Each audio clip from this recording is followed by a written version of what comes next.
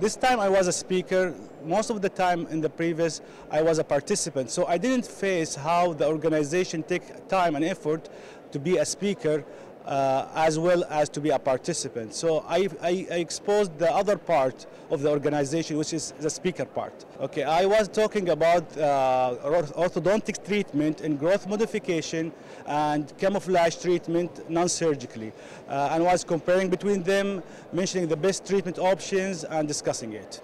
The discussion went very well. They were asking me a lot, the lecture topic, the scientific part, the references, and all the other disciplines.